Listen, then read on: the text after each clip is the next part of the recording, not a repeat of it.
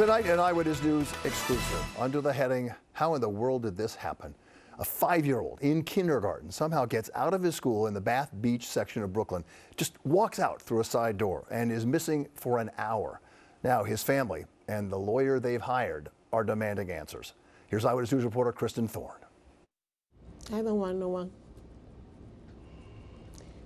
Suffer what I suffered today. Casilda Mesa says April 3rd was one of the worst days of her life. It's the day her 5-year-old son, Juan Francisco, wandered away from his elementary school, Coney Island Prep Elementary. I was looking the whole school. My husband started looking with the police. That day, the school bus had broken down outside the school. School staff called parents and asked for them to pick up their kids. Julio Reynoso rushed over and went to the first floor security desk to pick up his son. I called my wife. I say, I waiting here 15 minutes for Francisco and not coming down.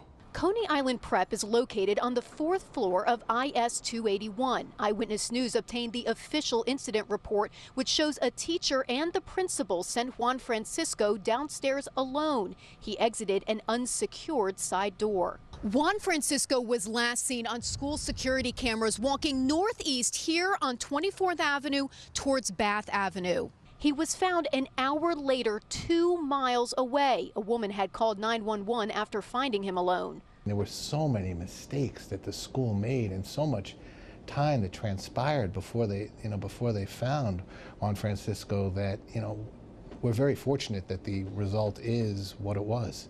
According to the incident report, the school safety agent did not know how to check the surveillance cameras, and announcements looking for Juan Francisco only went to the IS 281 classrooms. The school's deputy executive director said in a statement to Eyewitness News, Coney Island Prep is committed to putting the safety of our scholars first. This incident is a reminder that even with strong protections in place, challenges may arise, and so we must continue to be vigilant. Kristen Thorne, Channel 7, Eyewitness News.